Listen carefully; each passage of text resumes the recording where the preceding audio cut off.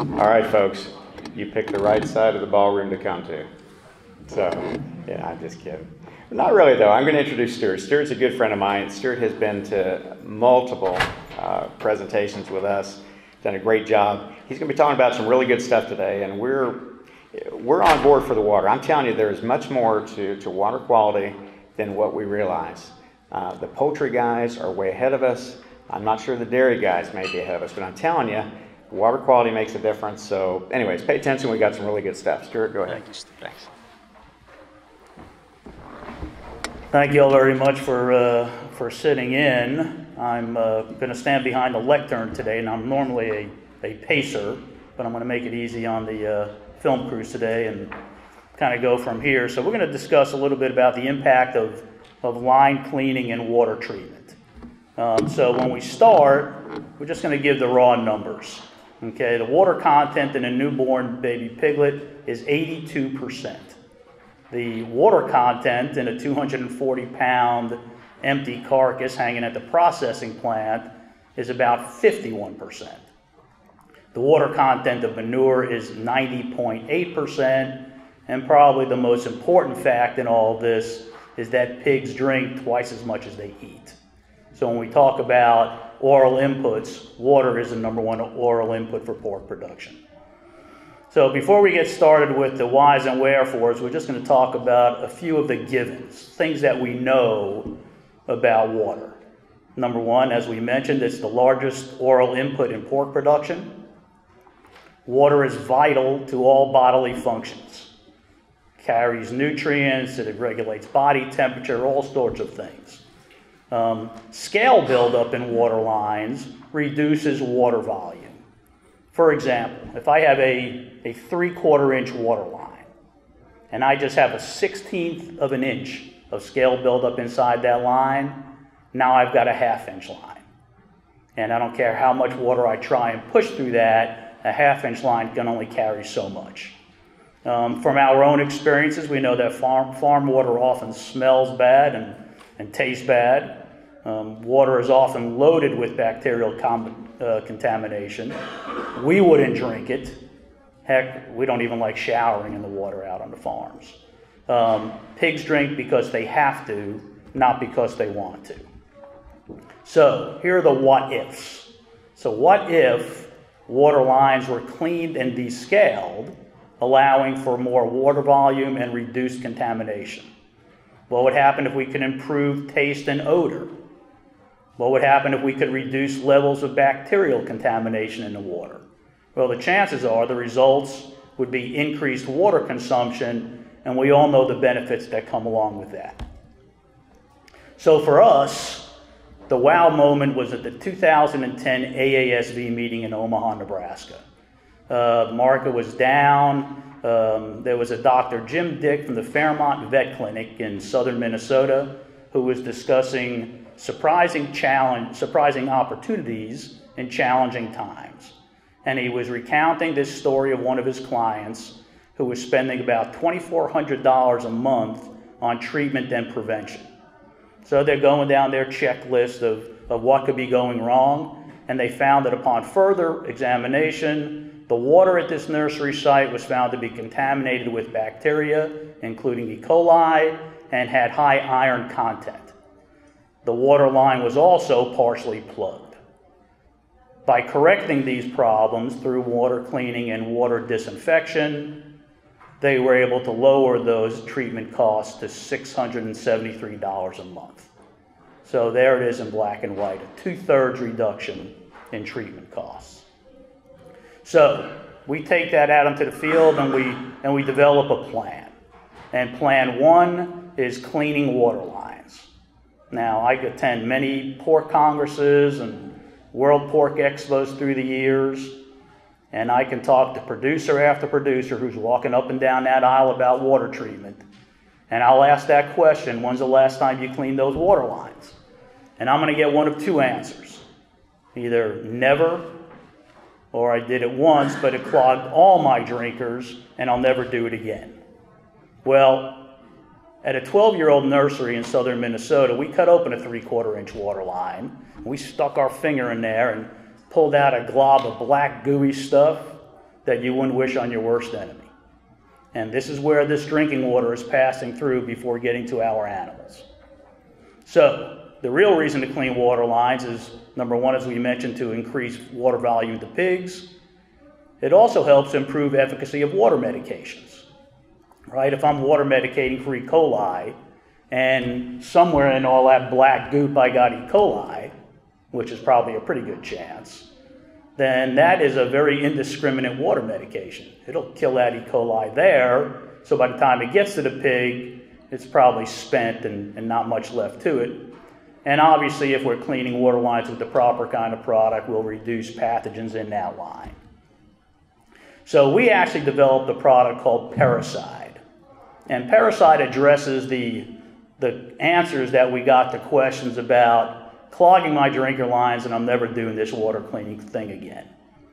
So Parasite is what we would call a dual action line cleaner.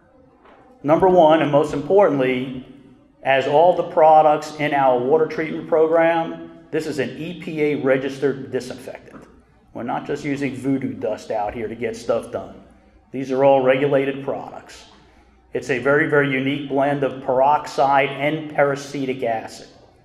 So peroxide, as an oxidizer, gives you that kind of bubbling action when it gets inside that water line and scours the inside of that line. And then we have this compound called peracetic acid. In layman's terms, peracetic acid would be described as citric acid times 10. It's just a much more stout version. So what happens is, as the peracetic acid is dissolving this material that the peroxide has pulled off the walls, we're preventing drinkers from getting clogged. The side benefit of all of this is that because this is an EPA registered disinfectant, we're also killing pathogens in that line. These photos are actual photos from that same 12-year-old nursery that we cut open and got the black slimy biofilm from. And what you can see is that on the top left, well, you really can't see it that well, but that's what a line looks like with all that black slime inside it. Once cleaned, a process which entails filling up these water lines and letting them sit overnight and flushing them in the morning, it then becomes clean, fully operational, and that discoloration you see is just the PVC that has absorbed the rust color.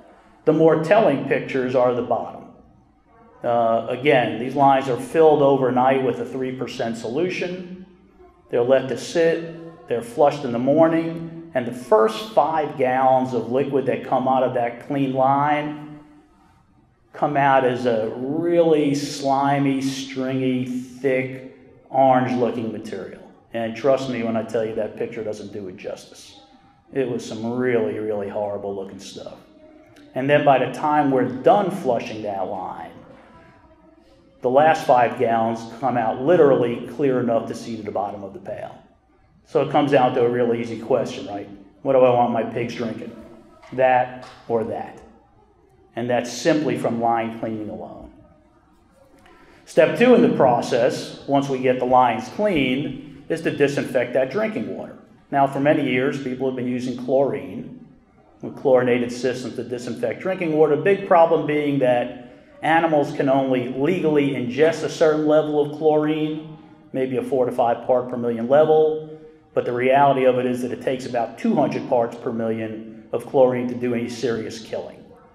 So the question becomes, what are we really doing by chlorinating drinking water? So the better option is a compound called chlorine dioxide. We have a product called MaxChlor, and it is a stabilized chlorine dioxide liquid. Now, in reality, the material in that 5-gallon pail, the blue pail that you see up there, is a chemical called sodium chlorite, which is a precursor to ClO2, chlorine dioxide. We activate that product and convert it to ClO2 by adding an acid activator to the compound. By adding that activator, the ClO2 is a gas that is slowly released and is then captured in the liquid solution.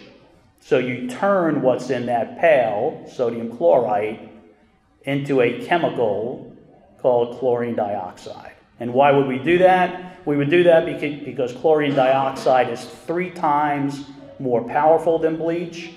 It's much more stable in the process of contaminants, iron, minerals, whatever else might be in the water, and it has a much longer duration of activity. So when Steve talks about the poultry industry being a few years ahead in water treatment, this is the chemical that they're relying on. So we lay out all the basic facts, but then we got to make the rubber hit the road. All right, so we need some proof of concept. So we go right back to the source, Dr. Jim Dick and the folks at the Fairmont Vet Clinic, and tell them what we have in mind. We want to put these theories into practice. We want to show that treating drinking water really does have a positive effect on animal health and performance.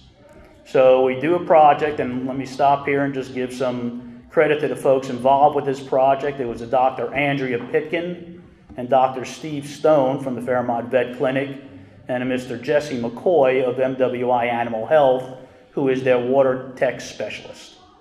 So we took one of their clients, we took isoweans from a PERS stable, 2,400 head sow farm. This was a 20-year-old nursery, original water lines, no updating, no retrofitting. And we did 4 study groups with 198 pigs each. We wanted to do separate and simultaneous treatments, side by side, with escalating levels of treatment, and we ran a 6-week turn through their nursery. So when we say side by side escalating treatments, basically what we mean is that group 1, the first 198 pigs we tested that were in the trial, had no treatment at all. They were our control group. Group 2 just had the lines cleaned with our parasite disinfectant. No other treatment besides that. Group 3 had line cleaning with parasite plus disinfection with the MaxChlor. And Group 4 had what we would consider the entire program, which was line cleaning with parasite, disinfecting with MaxChlor, and pH reduction or activation with our product called Dynamite, which is a propionic iodine-based compound. Now, I'll preface this by saying when the results of these studies came in, we sat down with the veterinary folks who ran the programs, and we were all a little leery. This information was going to be presented at the AASV, but the numbers were so astounding that we thought people will look at them as unrealistic to achieve. But the numbers are the numbers, and the vets felt very comfortable in presenting this information.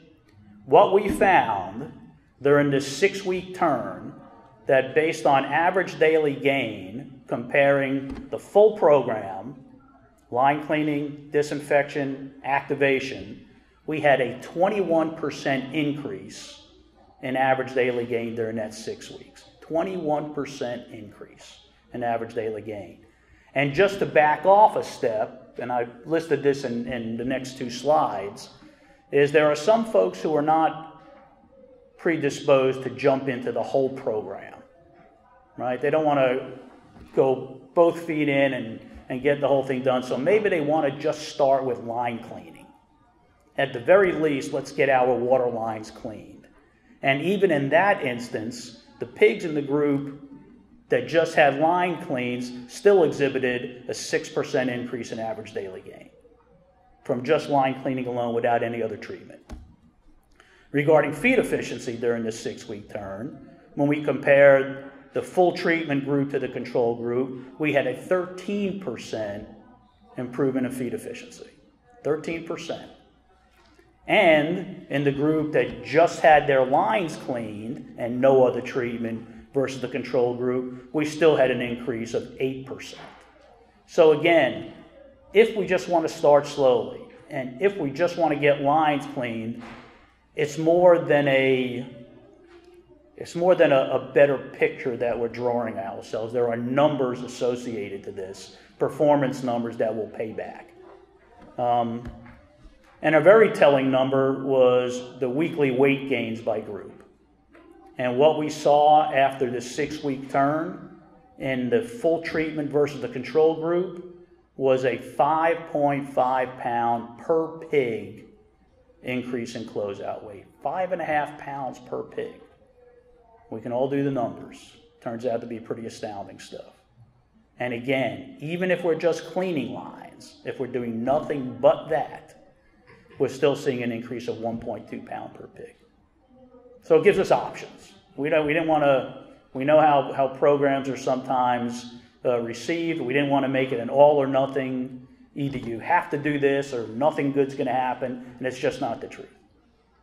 If we want to take one step at a time and you want to start line cleaning, the number benefits are there.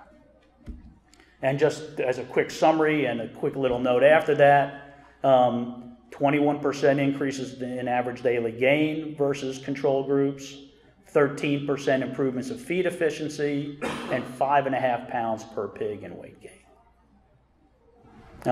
One of the more intriguing parts of this study that doesn't get as much publicity as the sheer numbers was that 3.5 weeks into this trial, the farm broke with E. coli. And not coincidentally, the only pigs that did not break with E. coli were the pigs on the water treatment program. So when people ask about the effect of water treatment on enteric bacteria, I think that says it all. So, why should we explore water treatment? All right? We know why we need to treat water. We know the condition of it before the pigs get it. We have research and proven performance. Like I said, this product has been going on for years in the poultry industry. They don't live without it. They do it after every flock of birds. We have physical implementation and installation. We actually have teams that install this equipment. So we're not just going to give you this instruction book and say, go do your plumbing and get everything done. We know you guys are busy. So we have teams that do this. And like biosecurity, water treatment doesn't cost, it pays. It's the ultimate return on investment, and this is the best reason. Healthy pigs are happy pigs. So I heard the applause. I see people coming in. We're done. Thank you so much for your time. I appreciate that. While we get set up for the next talk, do we have time for one question? Go ahead. How often do you recommend doing that? Right, great question. This is what we would consider a closeout program. So when you're closing out a group of pigs, while you're doing your cleaning and disinfecting and stripping down that room, it is so simple just to mix a stock solution of the parasite, get those lines clean. The water disinfection is a 24/7 deal. It's all the time. The costs are pennies. 1 gallon of the chlorine dioxide to achieve the part per million level we're looking at makes anywhere from 15 to 30,000 gallons of drinking water. So, depending on whether you've experienced, you're having health issues or not, it's either a 1 to a 2 part per million level. So, and we have monitors to track that as well to make sure you're using the right amount of material. Thanks again. I appreciate it.